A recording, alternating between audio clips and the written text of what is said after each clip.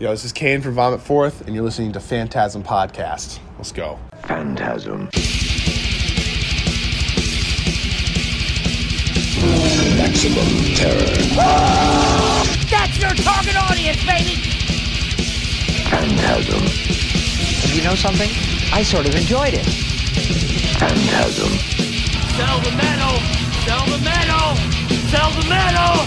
Sell the metal!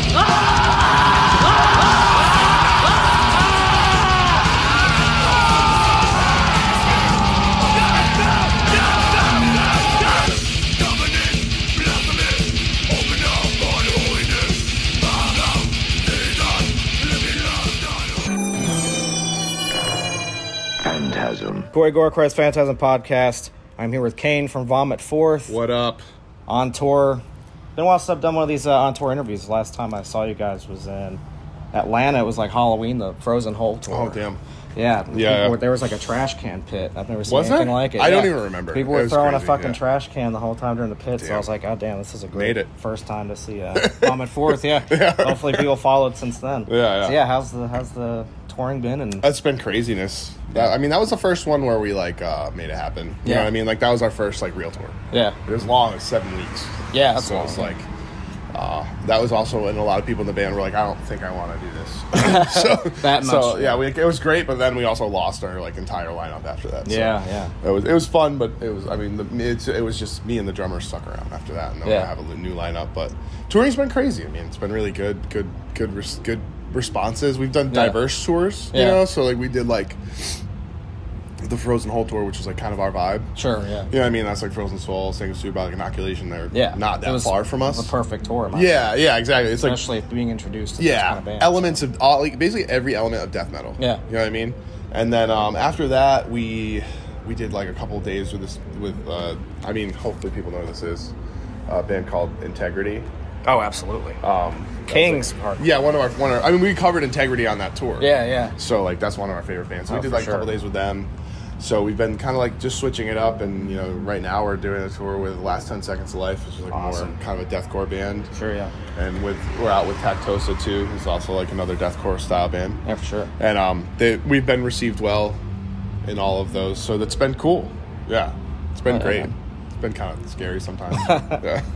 Now, was that the same lineup you had? Well, so after that, was that still that was on Seething Malevolence? Yeah, so the new lineup? the last tour we did with that old lineup, we did the Integrity shows, and then we did our first headliner, which it was just us, and we played a fest called Wrecking Ball. Yeah. We did dates down there and back home, and that was Ricky and Tyler's last tour with us. It was kind of like us saying goodbye. It was also a Frozen Soul show at the Wrecking Ball. Yeah, it was crazy. It was kind of like everybody on that tour except for Inoculation, which sucks. But Creeping Death, I think, played. Yeah, it was Tribal Gaze, Creeping Death, Tribal Gaze Fugitive played. Yeah. It was crazy. Nasty. Yeah, it was crazy. But somebody posted about them earlier, Fugitive. I was like, they're like Obituary on speed. Yeah. Well, it's a lot of really the dudes good. from Power Trip. Oh yeah. Some Texas death. Yeah. Band is awesome. Yeah. And Lincoln from Creeping Death is in that band too. He's so talented. Yeah. That whole scene's popping off. Yeah, it's all of it's good. Yeah. It's always. Texas has always been good. Yeah. Texas always had great bands. That's right. They had Power Trip, and they had this awesome black metal band called Bonal. Yeah. Their band was sick. Yeah. Texas is always cool.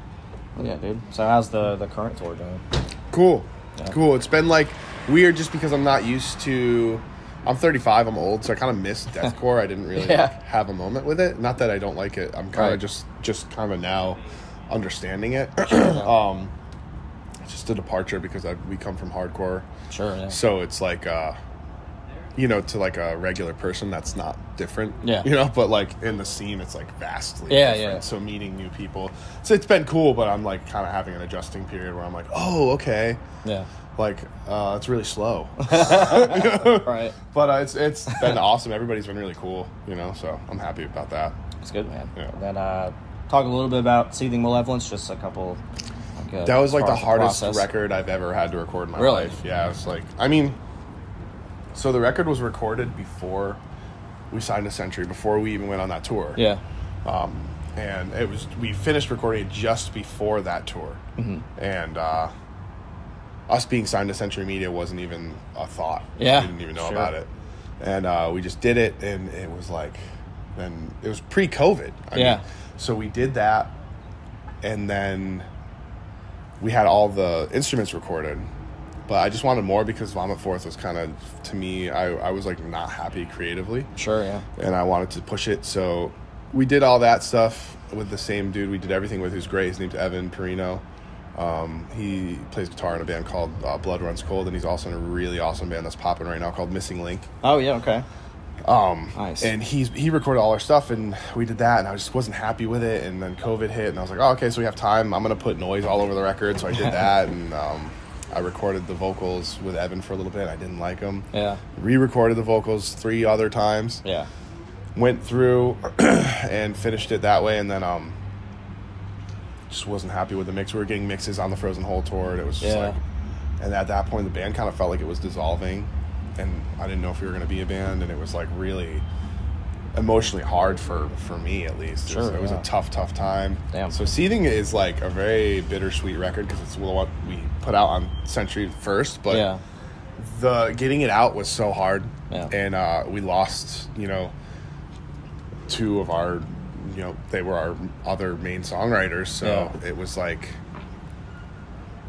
it's an evil record to me. You know what I mean? Like all that pain is in there. It's and I mean, even before all that stuff, what I was writing about, it's all negative, very painful stuff, and so it's like it's definitely not easy for me to perform or listen to all the time. Sure, yeah. But I love it, but it's not. It's like like evil ass record. A bad stepping stone where you can look back and maybe be a little more comfortable this time around. Hopefully. Yeah. Well, it's like the whole theme of it is to kind of externalize your trauma. Sure. And look at it, and I mean that's actually literally what I did with it. Yeah. And kind of analyze the bad part of yourself, and also look at like the bad shit that's happened to you. And, absolutely. Yeah. It's not. It sounds cheesy, but it's like that's what it is, and it's still like an evil sounding record, and it's not like a.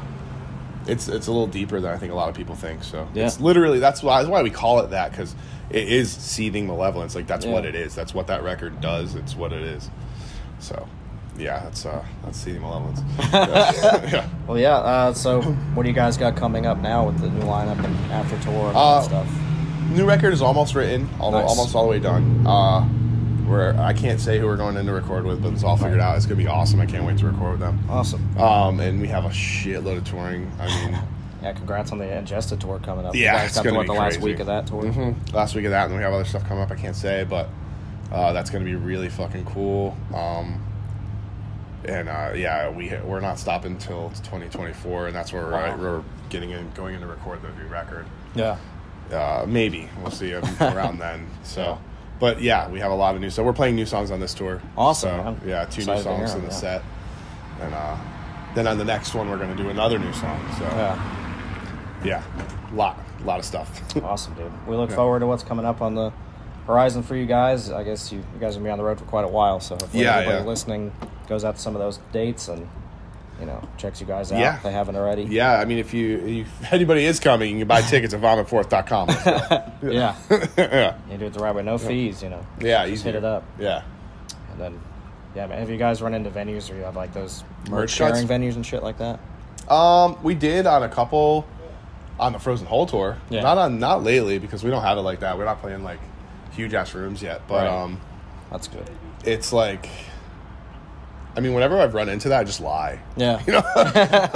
We sold like a shirt. I don't know, man. Or a cool tip. What you want to do is, if a venue's taking money from you, they have to give you a W-9 form. Right. Yeah. So sure. And they won't. Yeah. They won't a lot of the time, especially unless you're in a really big band. Yeah. They're not going to give you that. Because it's too much of a pain in the ass for them. They're not going to do it. And they think that when you're doing it, when venues are doing that to smaller bands our size or something like that, they're just being predatory and shitty. It's true, yeah. So, I mean, either way they are. But in our situation, it's like we're small fish, so they're not going to do that. So always fucking lie. Always get a W-9. Gotta do it the punk rock way, man.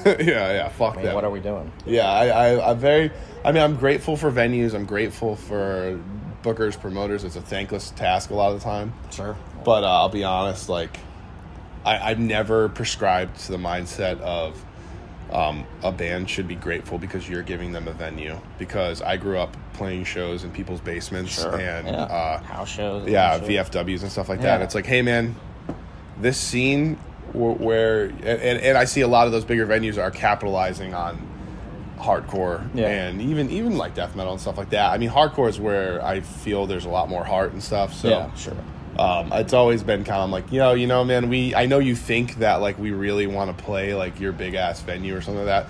I've had way more fun playing in a VFW where kids are losing their minds and throwing tables. Absolutely, yeah. And I don't have to worry about a merch cut. What I have to worry about is someone taking my merch table and throwing it at someone. You know what I mean? Like, we've been doing this longer than, you know, we didn't need big ass venues. Yeah. So it's like, you know, you're lucky that, because especially now, people are seeing videos of bands that are playing these bigger shows, but they're getting the reactions out of that you would see at places like that, like people punching each other and jumping off the stage and going psycho. Yeah. And normally a venue like that who would want a merch cut would cry about that. Yeah. Except when it goes viral on TikTok, and now they love it. You know, so it's like, you know, fuck you, fuck that merch cut bullshit, dude. You're lucky.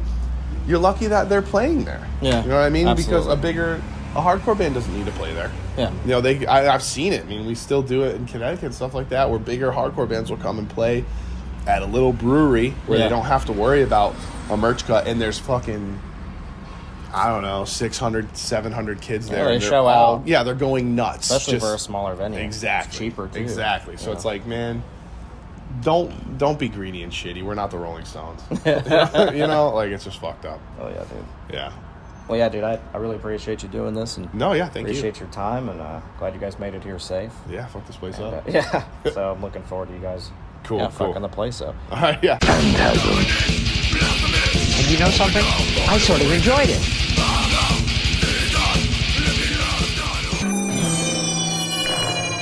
Phantasm.